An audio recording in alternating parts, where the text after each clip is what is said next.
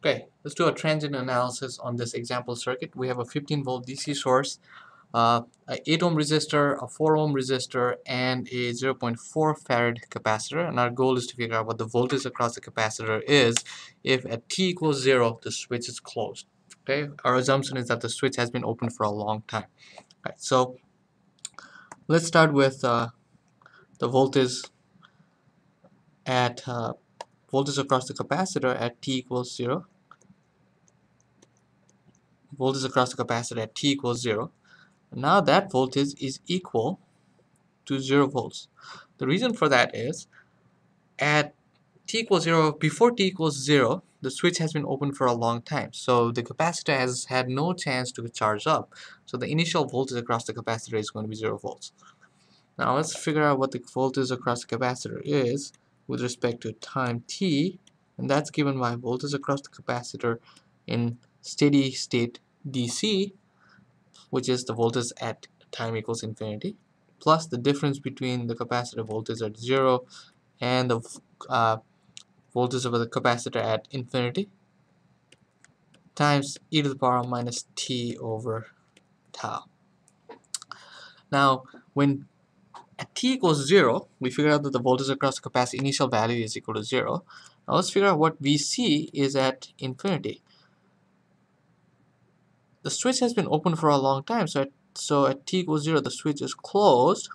And when that happens, if we allow the circuit to run for a long time, it'll reach DC steady state, which basically implies that the capacitor is going to act as an open circuit, and the voltage across VAB is going to be the voltage across the capacitor. And since the capacitor acts as an open,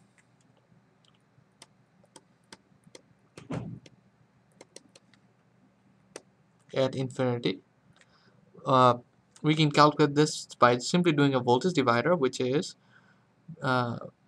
equal to 4 ohms divided by 4 plus 8 times 15, and this is going to be 4 over 12, so 1/3 of 15, which is 5 volts. So the voltage, DC steady state voltage across the capacitor is 5 volts.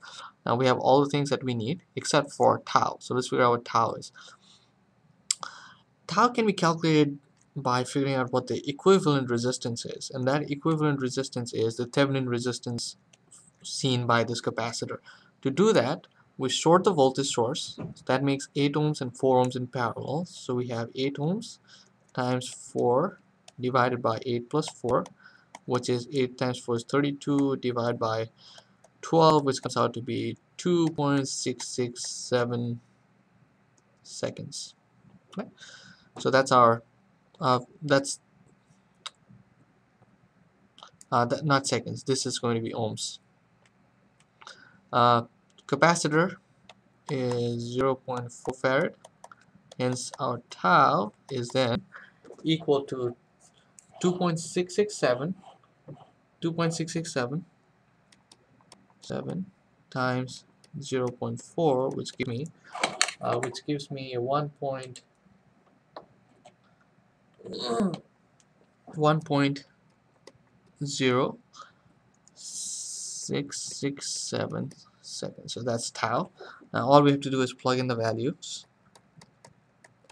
Infinity is 5 plus 0 minus 5 to the power minus t over 0.667 equals, and this can be simplified as 5 1 minus e to the power minus t over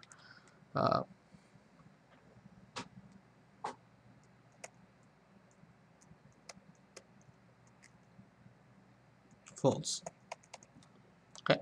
Now if I use a circuit simulation software or build a circuit and look at the voltage across the capacitor, what I'll see is something like this. So at time t equals 0 is 0 volts. Slowly it charges up. The maximum voltage at DC steady state is 5 volts. That's exactly what we found. Here. That at infinity it is 5 volts. We found out that the total time is tau is 1.0667. So to go from 0 to about close to about 70%, okay, to about 70% of 5 volts, so that's 1.066, so it gets to about 3.13 volts. So that's exactly our value of tau. Okay, so this circuit simulation verifies